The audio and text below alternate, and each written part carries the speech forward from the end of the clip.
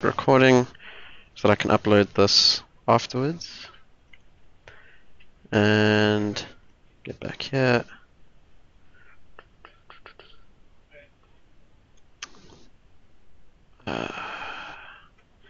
I don't know if that's showing up correctly.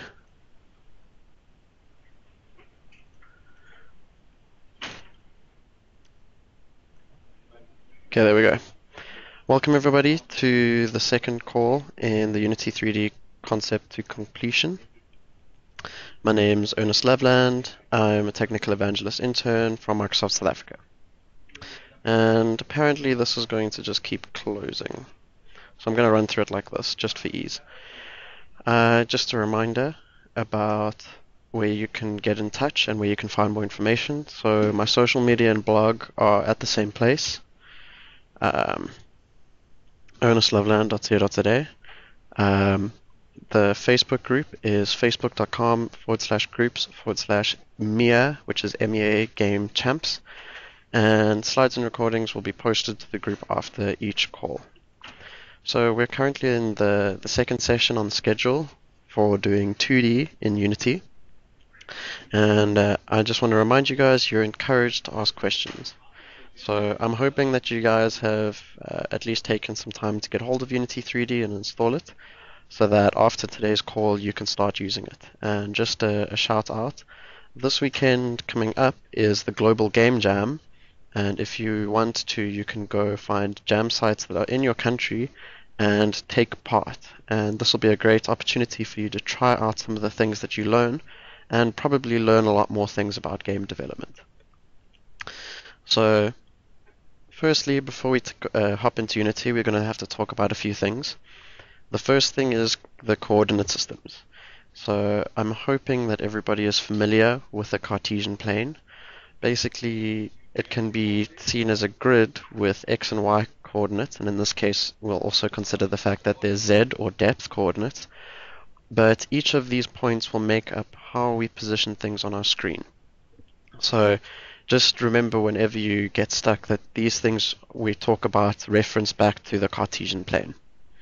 So we're going to use these coordinates a lot, especially when we find and place objects, and we're also going to use them a lot when we need to work out certain things like positioning.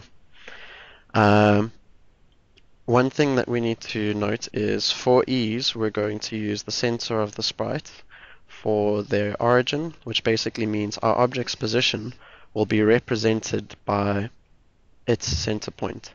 It's just for ease. You can change which point on the object itself is the origin, but using the center often makes it easier to understand how rotation and such is going to work. So another important thing to know is sprite pixels don't translate directly to Cartesian units in the Unity editor. So when we set up sprites, which are basically 2D images, we're going to set what is called their pixels to unit. And as an example, the default is 100 pixels is equal to 1 unit. So just to take a look over here, this 100 pixels over here is exactly 1 unit. So we have a 1 unit by 1 unit square, which is 100 by 100 pixel sprite. So just thought I'd clarify that. So if we're going to move on quickly, just to take a quick look, in the coordinate systems in Unity, there are 3 main different areas where we'll look at coordinates. The first thing is all of our game objects will reside in the world. Now, what this means is our objects will move from certain points in the world to other points in the world, and this has an effect on objects when you look at the depth of them, as well as the X and Y coordinates. So your X, Y, and Z all affect where they are placed in this world. And in the world, your positive Y-axis goes up, and your positive X-axis goes to the right. Now on the screen, we have the same Y-axis going upwards and the X-axis going to the right, but it is important to note that your screen doesn't change position when the world changes position. So if we move the camera in the world, we can't use the exact screen coordinates to work out where objects are. And lastly, if we take a look at the GUI, or graphical user interface tools in Unity, which we will touch on today. The x-axis is to the right, positive, and positive y goes downwards. Now, this specifically has the origin, which is the 0, 0, 0 point at the top left of the screen for the GUI. So when we place things on the screen, that's where we'll reference for the top left. And the important thing to know is when we convert a world to screen coordinate, for say overlaying text in front of an object, we're going to need to swap our y values to be able to show it on the correct place on our GUI. So I talked about converting these coordinates. These functions all take place under the camera.main in our scripting, and we'll show an example of it later. But there are two sets of functions that we'll use. So the first is screen to world. So that'll take a coordinate on the screen, and if we use mouse input specifically, we'll get the mouse position in screen coordinates. So we can get the world coordinates from that. And then the other option is to use the world to screen function. And that'll take a world coordinate and return where that coordinate is represented on the screen space. And if we want to find this coordinate in GUI space, we will use the world to screen function, but we'll transform the value that we get back out using the rule x stays the same, z stays the same, but our y becomes the height of the screen minus the y value we get back. It could be quite difficult to remember, but just you'll be able to come back and check this at a later stage. Let's see, is there a question? Okay, so the screen space is the whole space that you have from the top left corner of the game window to the bottom right corner of the game window. But the coordinate for when they reference things on the screen is different to the coordinates that the GUI uses when it draws. So it's the same physical area that we look at, but it's a different actual coordinate system. Does that make sense?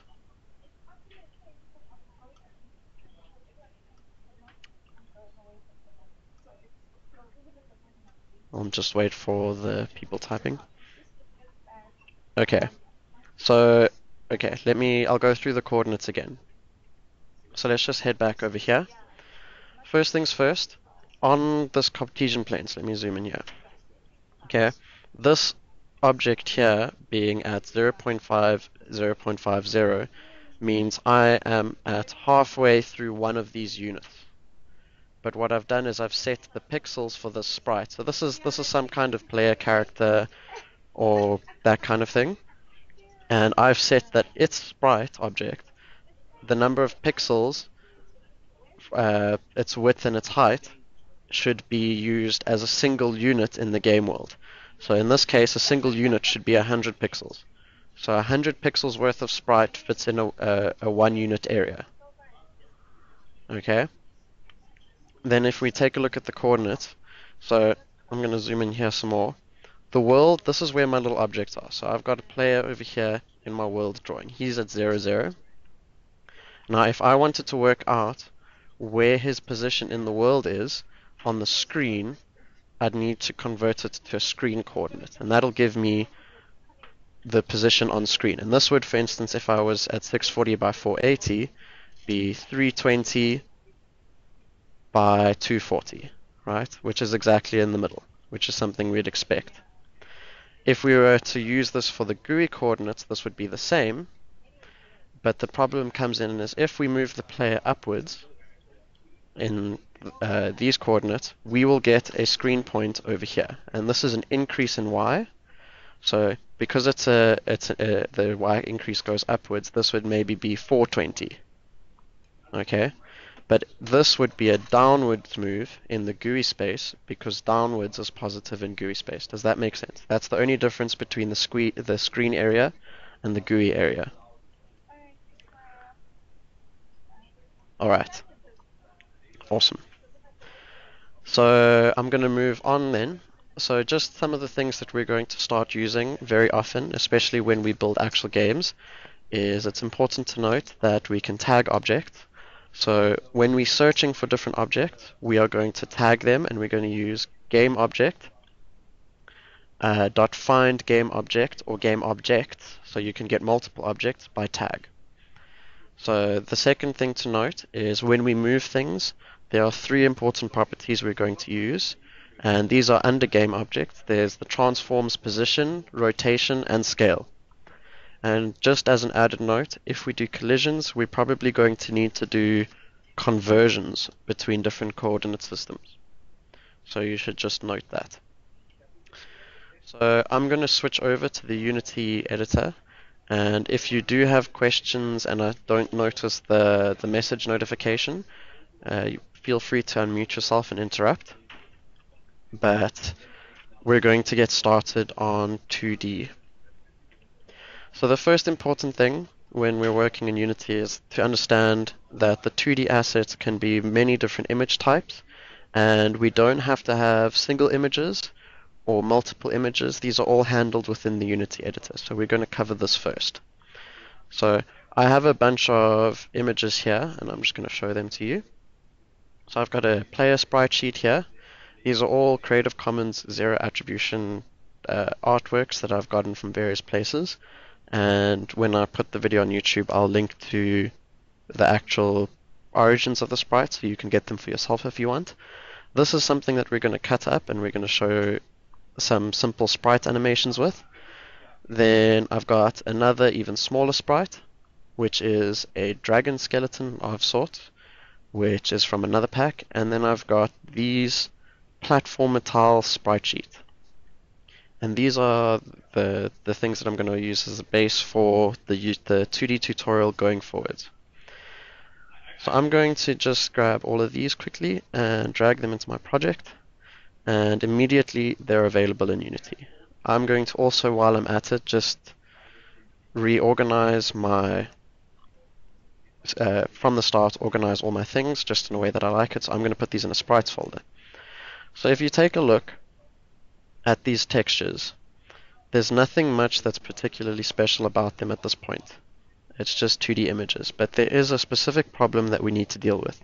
If I go game object, create other, and then sprite,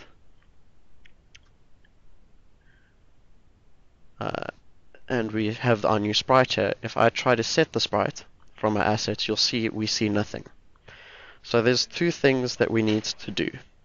The first of which is we need to select all of our sprites, and we need to change the texture type in our inspector to sprite, and then just deselect them and it'll ask you to apply the settings, and you'll see immediately we have, if you look in the preview, we have alpha channels, so we've got parts of the sprites that are see-through, and if we go back to that new sprite, we can select these. Obviously we don't want the whole player sprite sheet as our sprite though, so we're going to take a look at one more thing before we look at splitting these sprites up. So if I move over here to my skeletal dragon, and I'm going to make that the sprite for that object. Now this skeletal dragon, the current setting is 100 pixels is 100 units. But if you take a look here, let me zoom in, the image is 32 by 32.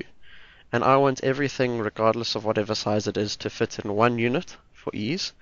So I'm going to change my pixels to units here in the inspector to 32. Alright, so if I change that property on the sprite and apply the settings change, you'll see the sprite immediately got bigger. And this means each one of these single unit distances, so that's what the grid is currently showing here in Unity, is the same distance as my sprite. So this is just for ease, and you'll find when working on your own projects that if you work to a consistent scale for your object, it becomes easier. So now we're going to take a look at the sprite editor. So here I'm going to specifically change my pixels to units to 70. And this is just because of how big these sprites are. So these sprites are 70 high, they're slightly different width and height, but we're now going to change it into multiple sprites. So we're going to use it as an actual sprite sheet. So over here in our inspector, the first thing we need to take a look at is there is a sprite mode, and you'll see it set to single. We're going to change this to multiple, and a property will come up, sprite editor. And this sprite editor is what we're going to use to chop up our sprite. So if we open the sprite editor, you'll see it shows us our whole sprite. All we need to do at this point is start clicking and dragging to add in different sprites. I'm going to just quickly get myself 3 of these. So there's 1, 2, and 3. And you can resize these afterwards. So you don't have to worry about it being perfect. You can always just resize it to make things exactly what you want. And I'm just checking that the center is the same pixel. And then you click apply. Now, if I go back to my sprite here, I'm just going to set it to one of the sprites. What we're going to do now is we're going to quickly make a new prefab with this. So I'm going to call this, I'm going to rename it. So I just press F2, and I'm going to call it player, and I'm going to make my first prefab for this session. So I like putting things in prefab folder and sprite folders. It just makes my organization work better. I've dragged it in, and now I can change the player object to my liking. So what we're going to do at this point is we're going to make a simple animation. So to do this, there are 2 main ways that we can do this. And the simplest way that we're going to do is we're going to select our object in the world, we're going to go window, and we're going to go animation. And all we have to do is say create a new clip. And I'm going to go back out here, make a folder in asset, and I'm going to call it animations, and I'm going to call it player walk animation. Okay. So in my player and walk animation, I now need to start adding animations. So I've docked my animation editor over here. Yours might be a floating window, but you do not need to worry about that. You can see here when I've clicked add curve, I've gotten a few options. So I have transform, sprite renderer, and animator. So any kind of component with properties or any built-in components that have been added, so I've got the transform, sprite render, and animator, can be changed. So I'm going to do a sprite animation, so I'm going to go add curve, sprite renderer, sprite. So you'll see here's the sprite option. I'm just going to click the plus and it'll add sprite. So this is quite simple and easy to use, and you can also do it with the transforms, so position, rotation, and scale, and these are important things. So you'll see here I have a very simple timeline, and you'll notice it goes from 0 to 60 for a single unit.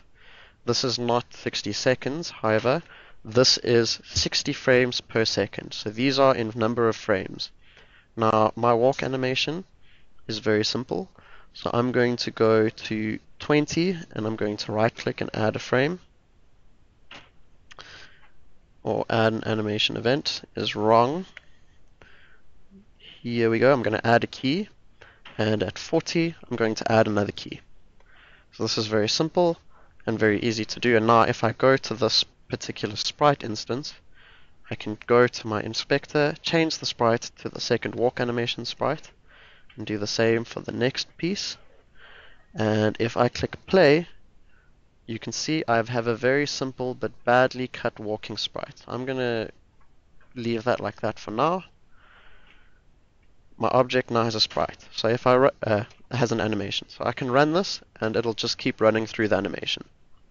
Now obviously, if we're not walking the player around, we don't necessarily want it to animate.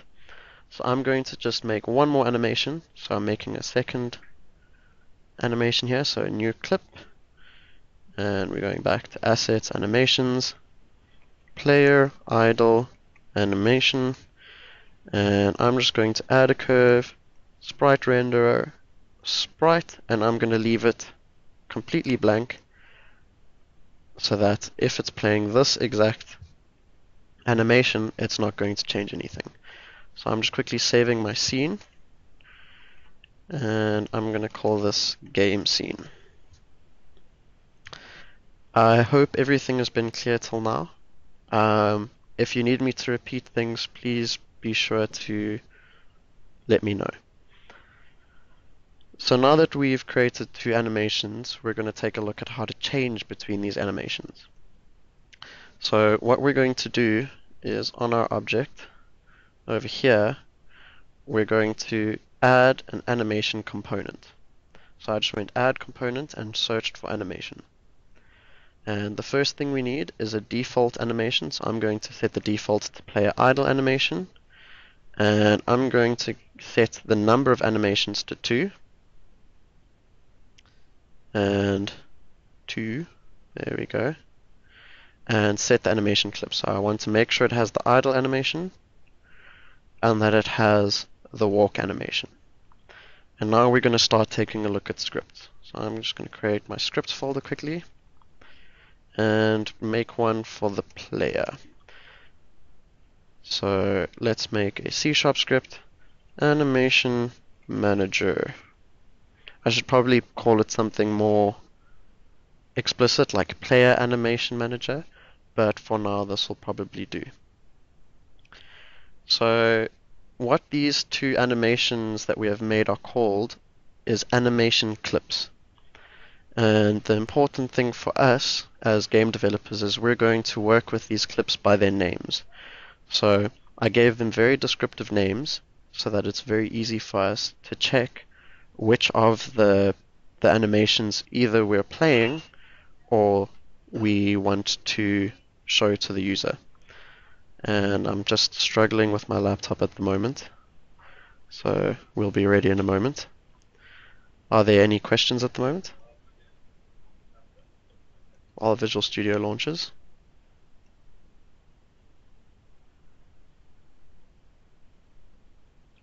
Is everything alright, Christian?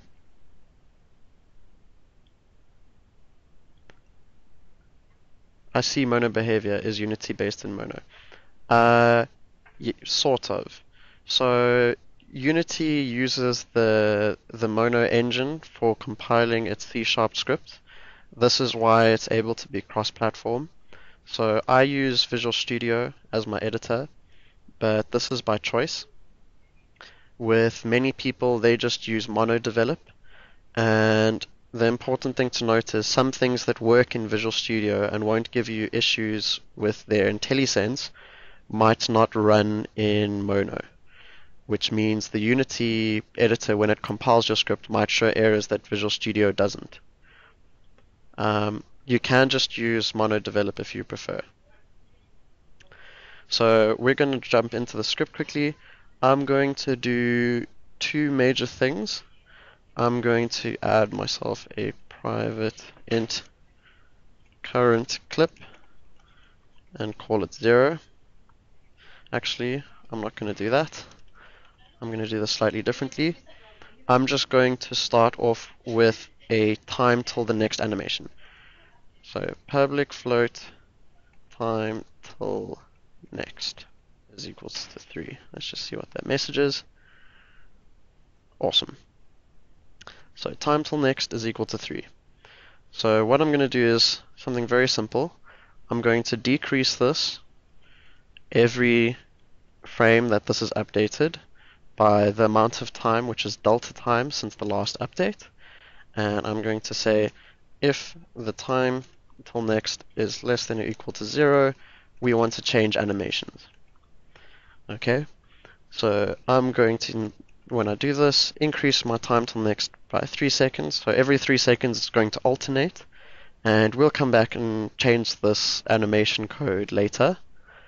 But for now, what we're going to say is if animation dot clip dot name is equal to player idle animation, we're going to go animation dot play, and we're just going to say play the player walk animation. Alright, it's very, very simple. Otherwise, we're going to play the idle animation. So I'm just going to copy paste this quickly and change that to idle.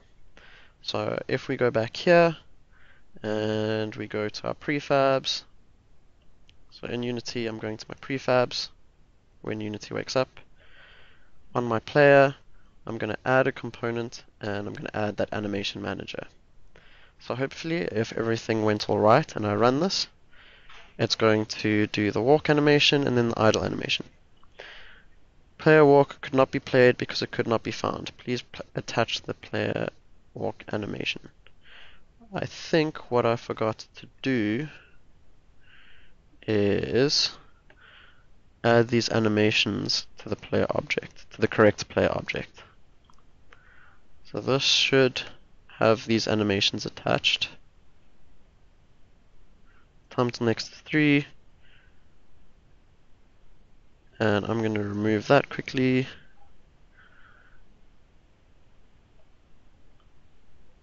Okay, here we go. We've got our idle animation, but it's still shouting about the walk animation. I had issues with this yesterday, and I'm just trying to think of how I fixed it. But what I will do is I'll show you another method for adding animations which will also work, but that doesn't change the sprites. So there's two types of animations in Unity. The first type is the ones that are able to change sprites using the sprite manager, which is what I just showed.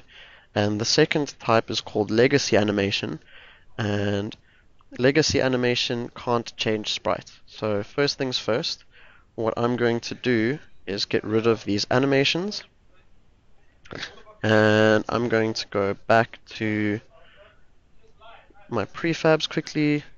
I'm going to remove the animation component, and from this player I'm going to, okay, that's all good. So if I go back to the player now, I'm going to start from scratch by adding animation. I just did this to remove any object references.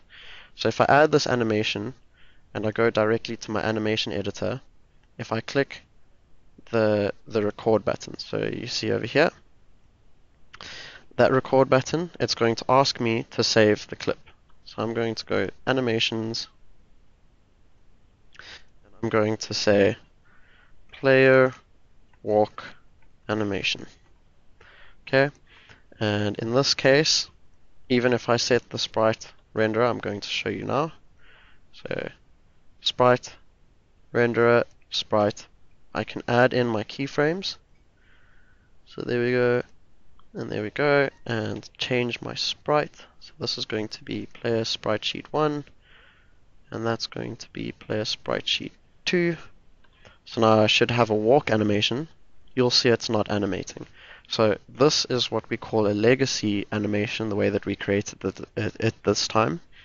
And these animations have slightly bigger limitations, but I'm going to show you that this does still work partially. So I'm going to add rotation, and under my rotation I'm going to just change the Z value. So I'm going to rotate around the Z axis. I'm going to go -15, and then over here I'm going to go +15. So if I play this now, you'll see it's going to do a little wobble as he's walking, not that he's animating his sprite. So I clicked off the red record button, and I'm just going to add my other animation, and this one is player idle animation. And I will post about how to fix the issue with sprites as soon as I remember how it was done at a later stage, but I'm sorry that I can't help with it right now. So I'm going to add in the rotation again. Actually, let's not do rotation. Let's just do a bit of scale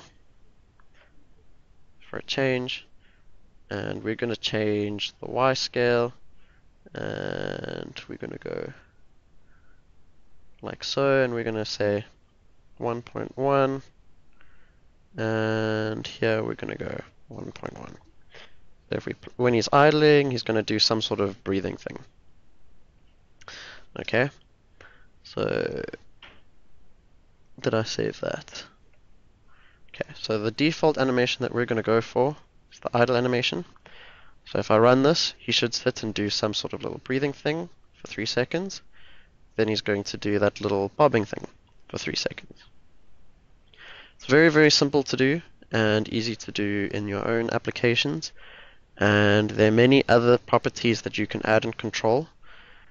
If you add in components, so you'll see here my animation manager, you can change the properties that it has. So if I just add the animation manager quickly for showing, there's only one property on it. So you'll see I've got the 3. That was the default value for time till next, and I can animate it. But we won't do that for now. So let's remove that property and save that. I hope everything has been clear up till now. So now what we're going to look at is object tagging. So inside the inspector, for an object that we have, so you'll do this on a prefab, otherwise it won't happen to all the objects, you have a tag property. Now this is very important for us to do things like controlling players. So what we're going to first look at is adding tags. So if I go to that tag property to the drop-down list, there are a few built-in properties. There's untagged, respawn, finish, editor only, main camera, player, and game controller. And right at the bottom there's an option add tag. And often what you're going to work with is the add tag property. So because there's a player tag, I'm going to tag my player as a player, and that was silly of me because I didn't do it on the actual prefab, but there we go. Now if I need to get hold of the player in script, I can use that game object dot get game object with tag. So we're going to take a look at that at the moment. I'm going to do this very, very badly. So I'm going to make a separate player controller, and I'm going to add a component to it, which is a new script, and I'm going to call it player control script. And I can set the language here, so you can see I'm just using C#. I wish I didn't lose my changes. Player control script, and create it and add it. So if we go back to Visual Studio and reload, yes, we will have a new player control script. So let me just zoom in so it's easier for you to see. So in the update, which is where we're going to do any game logic that we want to do, the first thing we're going to do is check if we're receiving any input. So first things first, if input.get mouse button, and we're going to use 0, so the first mouse button, so 0, 1, and 2 are your options. If we're pushing down the mouse button, we want to move the player. So this is going to just be done very simply. We're going to say var players equal to game object dot find game object with tag, and we're going to use the tag player. And with this player object that we get in response, we're going to say player dot transform dot translate. So this is how we move things around in the world, as we use the translate function, and we're going to give it a vector 3. So I'm going to use a new vector 3, and I'm going to not move in the y direction. I'm just going to go move for float, and our y direction will be 0, and our z direction will be 0, and I'm going to times this by time dot delta time. So this is every second I want to move 4 units in the Unity editor. So if we go back here, our player controller is in the world. If I click, you'll see my player moves to the right. This isn't obviously exactly what we want, but it will serve our purposes. So now I've got this animation manager code. I'm going to comment out all of it, and we're going to add in some of this animation handling to our player control script. So if the mouse is clicked, it should move to the right. So animation.play, and we're going to say we want to play the player idle animation. Okay, and in here, when we're moving the player, we want to play the animation.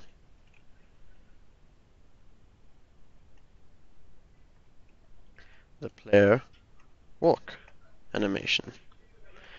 There are some small problems that we can fix right now, and one of those problems is the fact that we don't need to set the animation every single frame.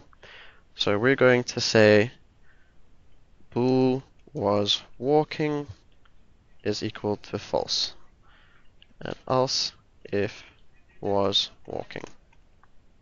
Okay, so if it was walking, play the idle animation, and was walking is false. And here, if not was walking, we'll play the animation, play walk animation, and we'll set was walking to true. This is very simple, and all it'll do is say, as soon as we start walking, we're going to start playing the walk animation. As soon as we stop walking, we're going to play the idle animation. So let's just go back and see this change in Unity. As long as we're standing still, our little player is going to do the idle animation, and I didn't set the animation to loop, so we'll go back and change that just now. But if I click, Unity will freeze.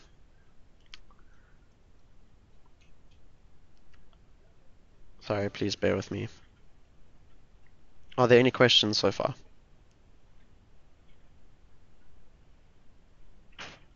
There we go. So if I click, it should have been playing that animation. There is no animation attached to the player controller game object, but the script is trying to access it. And let's just look here. There is an animation component, and there are animations.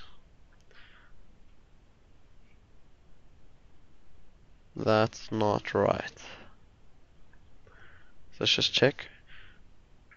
Player idle, player walk. But it's only showing a single animation here. So let's just go back to our animation. And that looks wrong.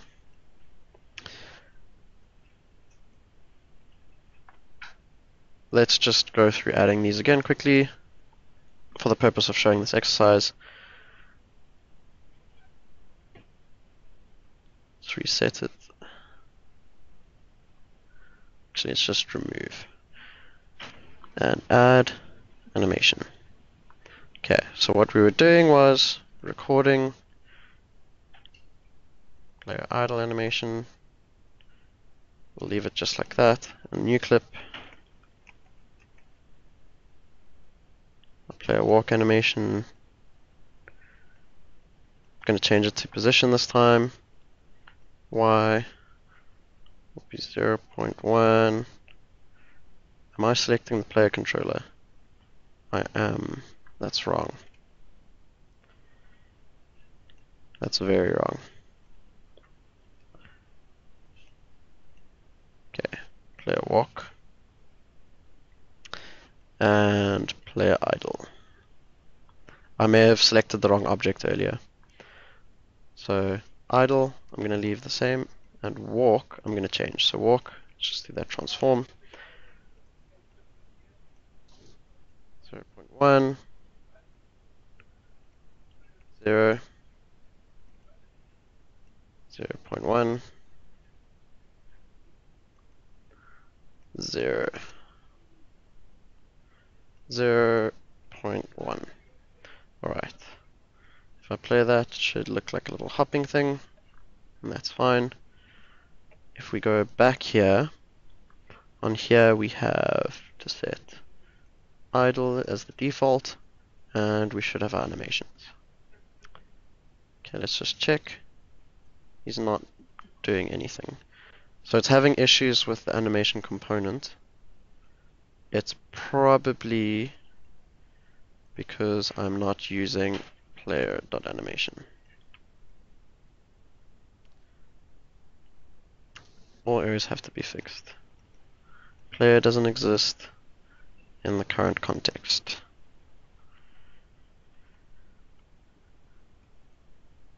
Okay. All errors should be fixed. And it doesn't look like we're playing, but if I hold in, it plays the animation and then it moves.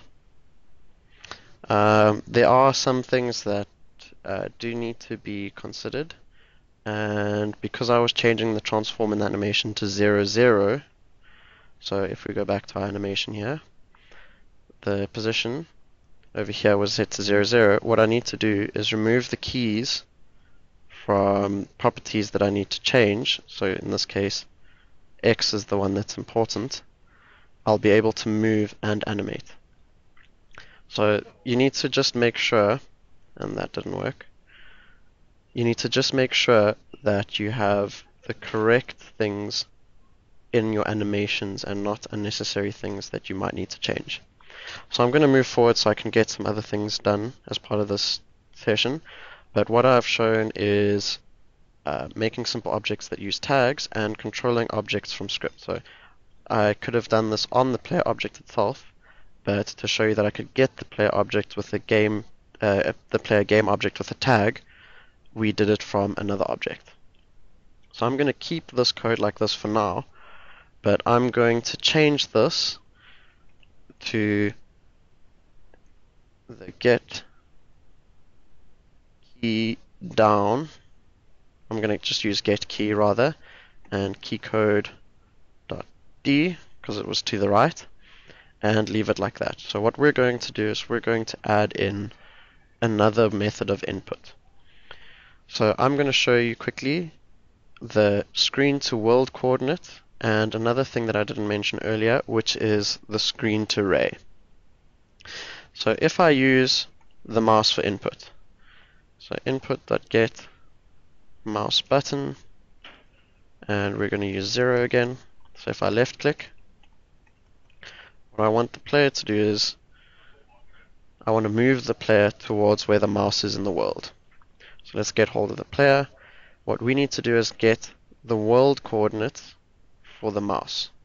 So very nice function is we're going to say world pos is camera.main, so we want the main camera for the scene, and we want to use a screen point to world point. Screen to world point, and the position that we give it is the input dot mouse position. And here we're going to very, very simply go player dot transform dot translate, and we're going to say the world position of the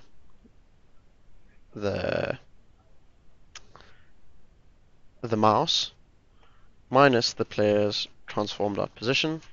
And we'll probably have a session where we cover a lot of this mathematics for people that aren't very clued up with vector math. But all I'm doing is working out the direction from the player position to the world position. So the difference between the two positions that would have to be made up.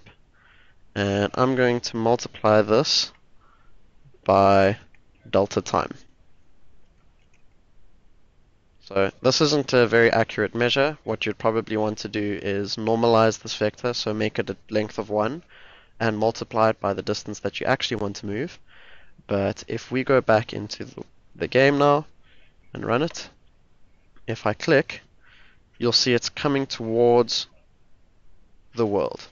So there's a very, very simple bug that comes from using the screen to world point. When I click over here in this top left corner of the screen, I'm not getting the position on the 0 plane. So here in the world, let me just switch off the 2D view. If I move around over here, when I click on the screen, okay, let me just zoom in here. When I click on the screen, so just imagine that this is the screen where the camera is looking from.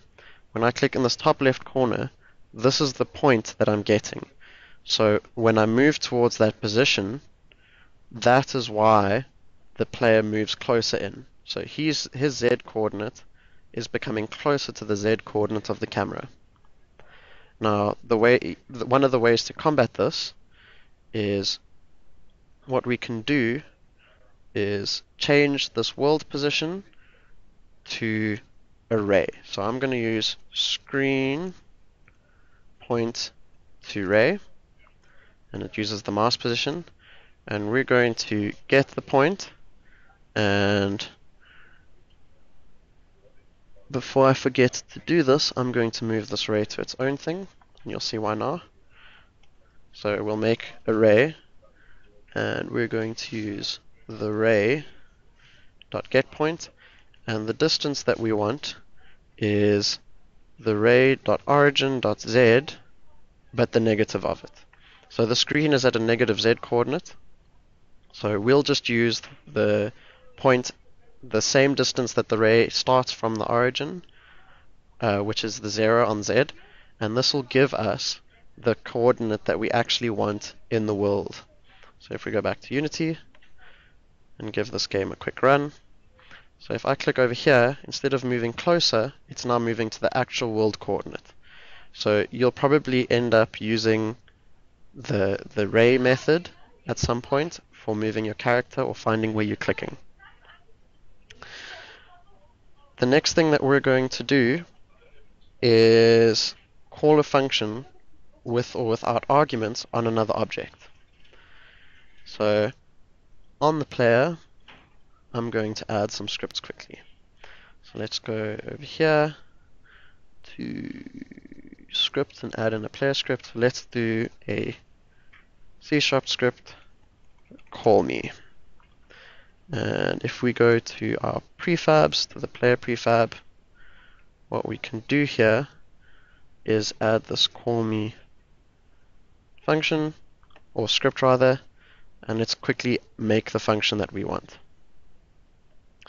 So here, what I want to do is, in call me, I want to add another function. So let's just call the function call me for ease, and we'll first do it without a parameter.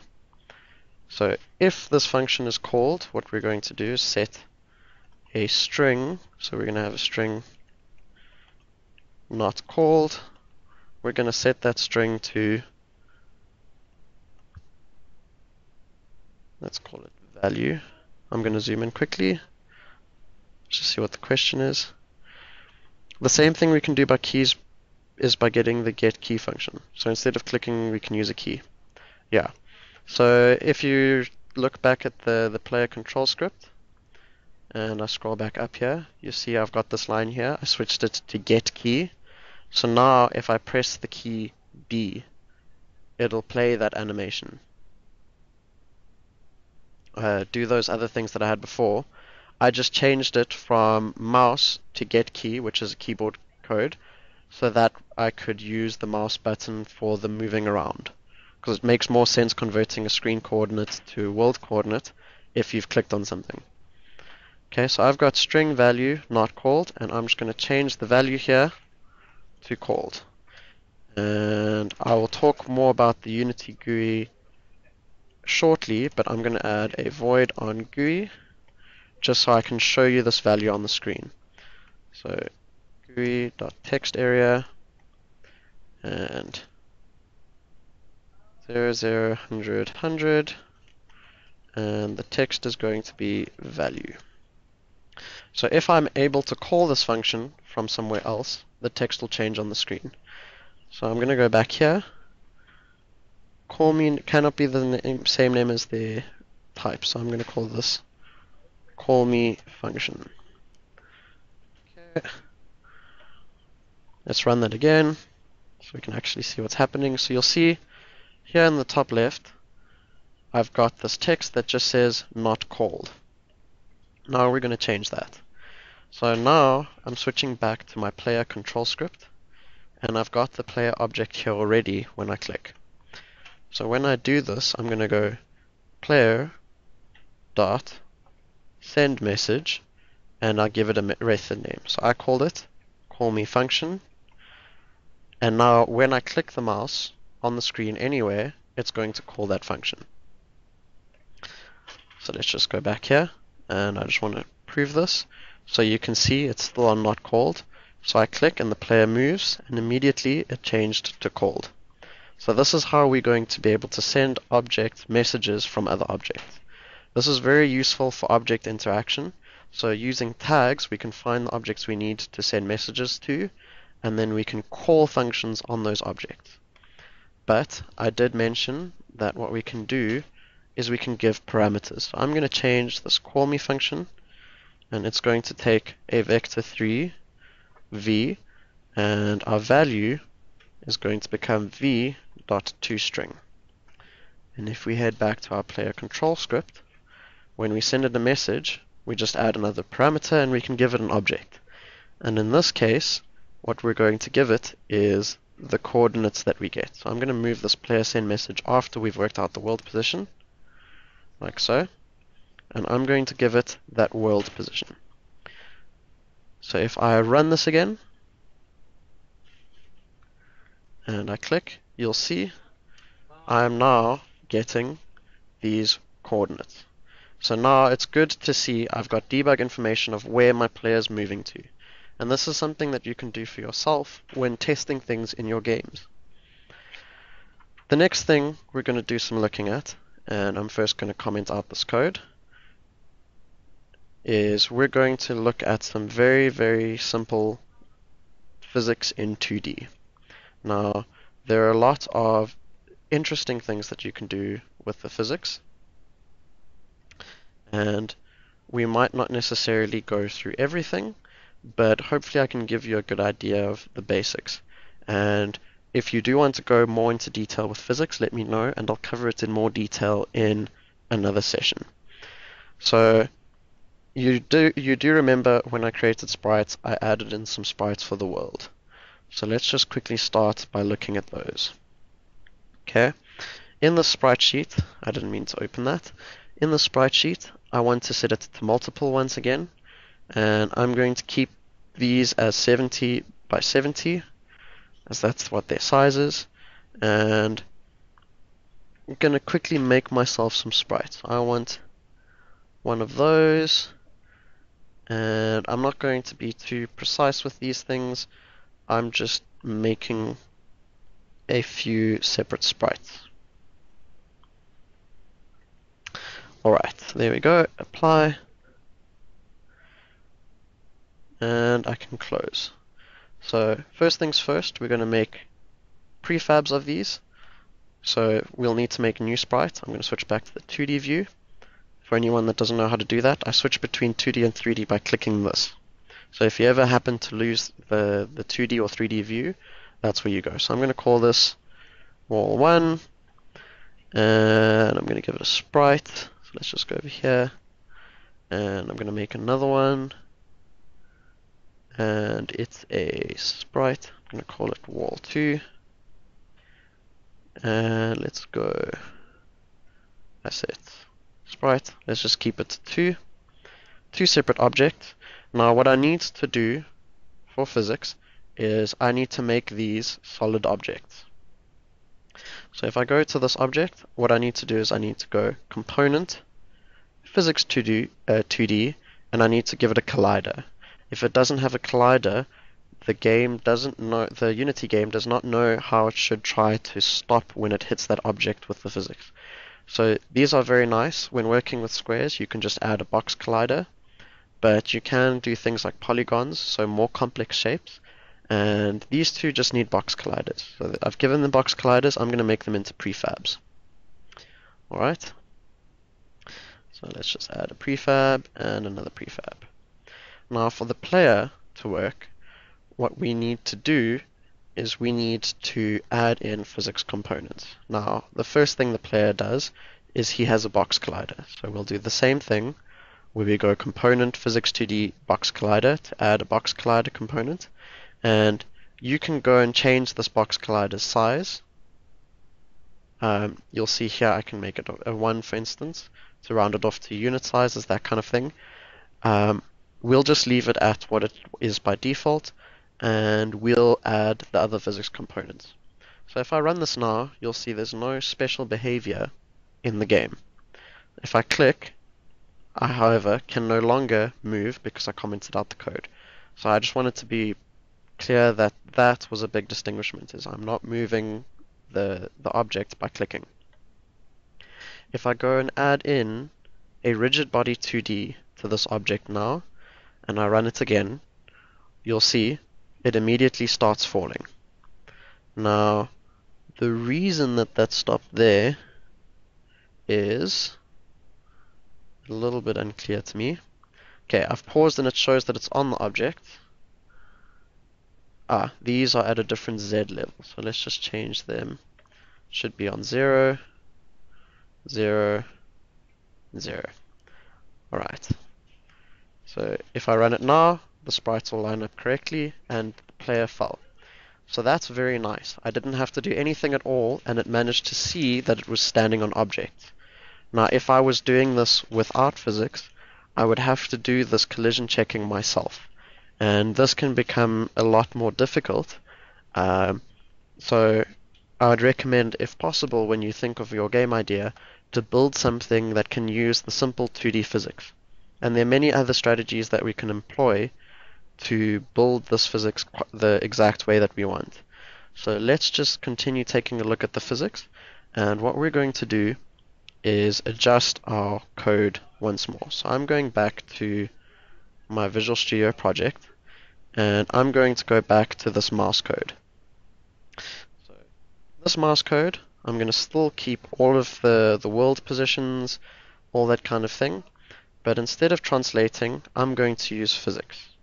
So I'm going to use the rigid body. So the rigid body is what moves this object in the 3D world, though it's 2D.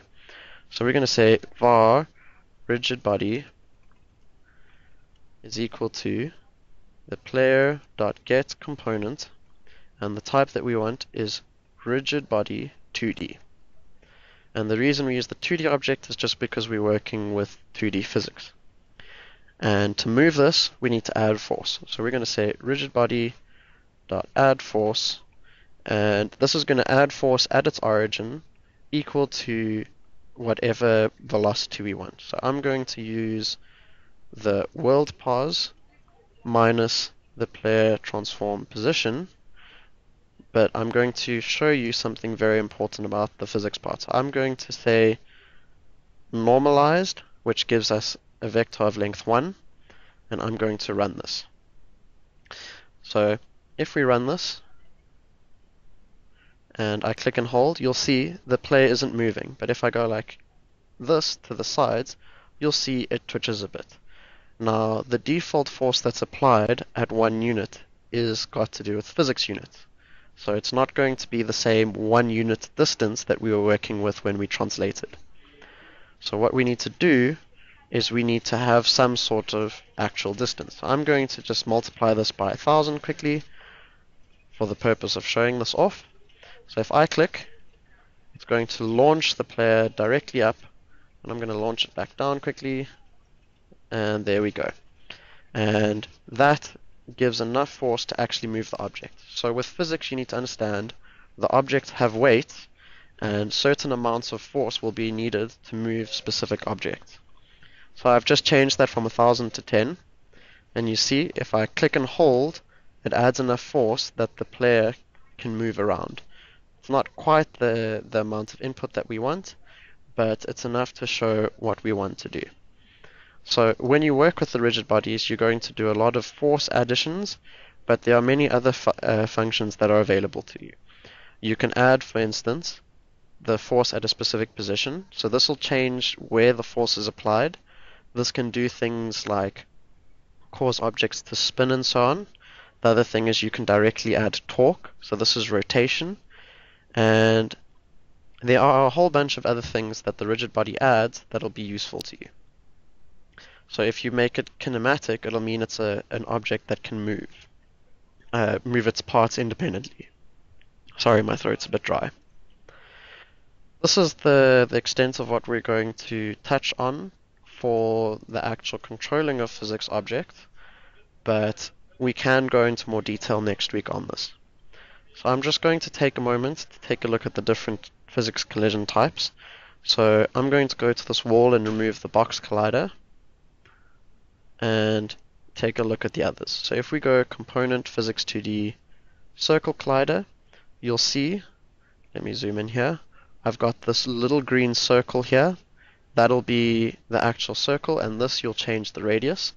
So you might want it to be exactly 1 unit, for instance.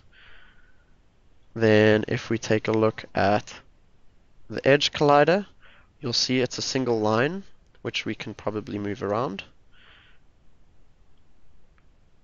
No, we can't, but that's alright. And let's remove that. And then the last one is the polygon. So this is the major colliders that we're going to use. And when we work with the polygon, we need a physics 2D material. So we're going to go create physics 2D material. If you double click on this and drag it onto something, there we go, we've got our new physics 2D material. And what we need to do for this is we need to just give it a run quickly and make sure it's still working. So you'll see our player object can stand on it, and all it did was it automatically tried to work out the shape of the object. So it's very nice and easy to use, and it's very useful. There's 2 more things that I'm going to touch on today, and I'm sorry that the session started late, but the first thing is lighting. So when we want to do lighting in 2D, there are 2 very simple things that we need to do. So the first thing is we're going to go to our prefabs, and we need to change this material. So the default material does not handle lighting. And there are many different options to you for doing lighting, but what you do is you right click in your Project Explorer, you create a new material, and you give it a shader. So the shader that I'm going to use is specular. I believe that's what I used before. I spelled lighting incorrectly. And what we're going to do is we're going to change the material over here to this lighting sprite. Alright? And there are some other changes that you might need to do, but by setting it to lighting sprite, you'll see everything goes dark. Now, if we want to light these objects, we can add in default game objects. So here, I'm going to go create other, and I'm going to create a point light, and I'm going to put that over here, and I'm going to set its Z to -1.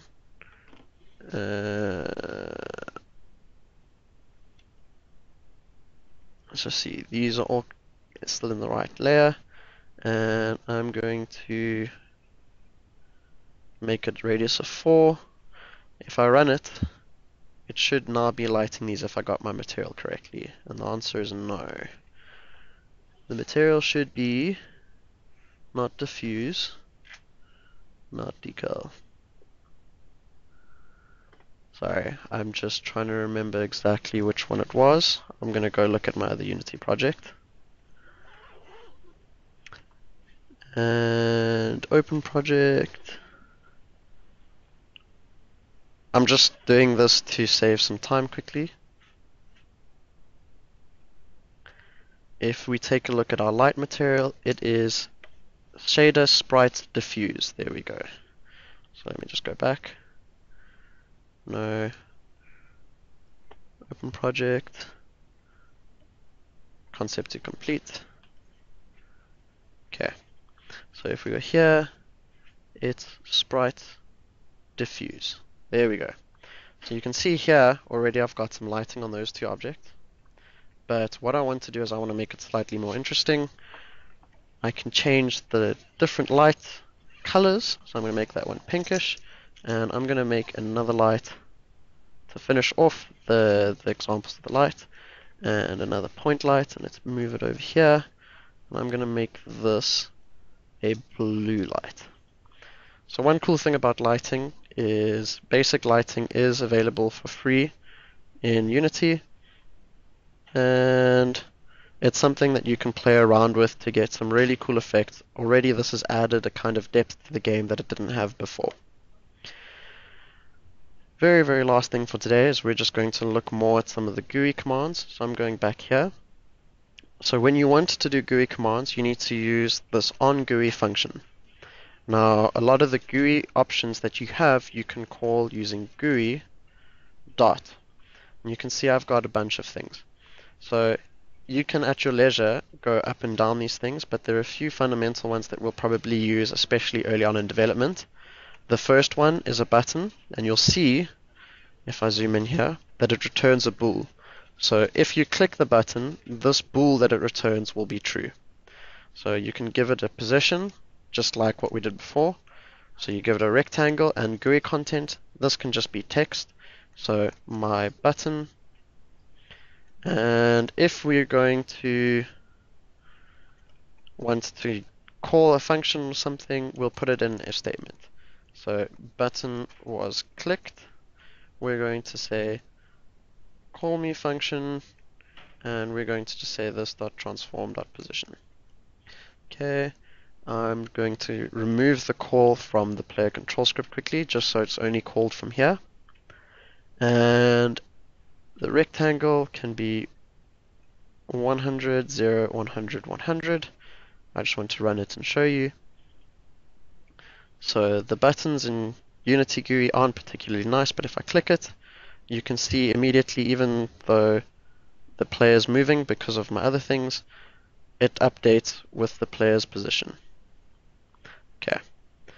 The next thing that we're probably going to potentially use, depending on what kind of game you make, is you might use your GUI.text field. So text field is something that the player can edit. So we're going to go GUI.text field and a new rectangle, and let's make this 200, 0, 200, or 100, 200. Just give it a slightly bigger size. And this returns a string. I think I need a default value. String text is nothing. There we go. And here, I'm going to say var str is equal to that. And this will give me whatever I type in there. And I'm going to change the call me function to take in a string. And I'm going to take the function out of there and give it the string. I know that this is kind of a pointless example, but just to show you how you can get the string back out, so I'm going to type something here, and it's not updating.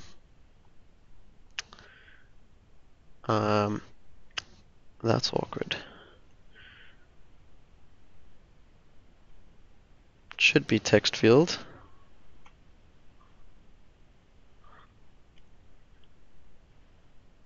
Text field, text area.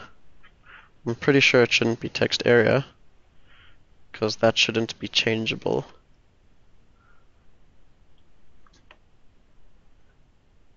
No. I can't think of what I'm missing from the text code at the moment.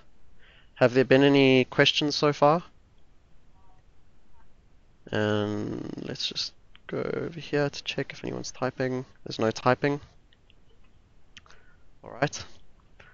So if I head back here, I'm just going to do one last thing. I'm going to change the GUI styles.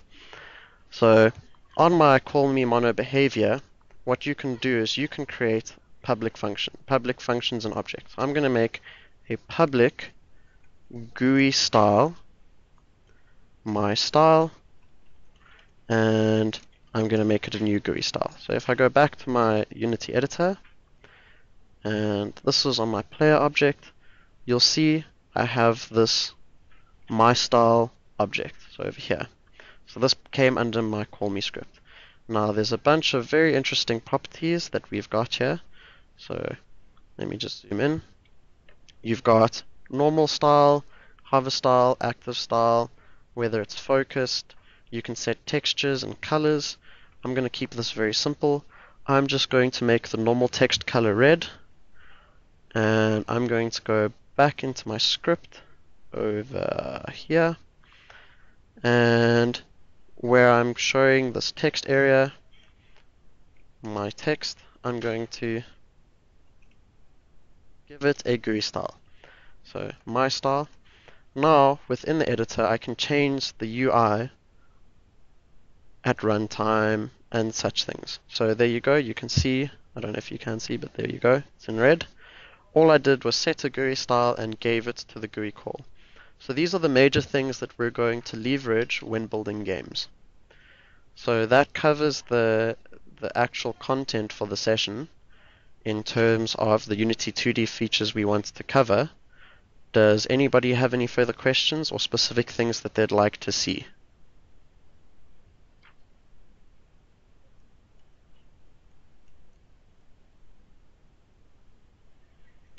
Okay, Christian's typing. Good for you. Awesome. Well, I want to thank you guys for participating. The video will probably only go up tomorrow, but if you do have questions, please go to the Facebook group and post them. And I hope this was informative for you guys. Unity is like Blender and Warhammer. Or Warhammer. I don't know what Warhammer is for Half-Life. Hammer editor, perhaps?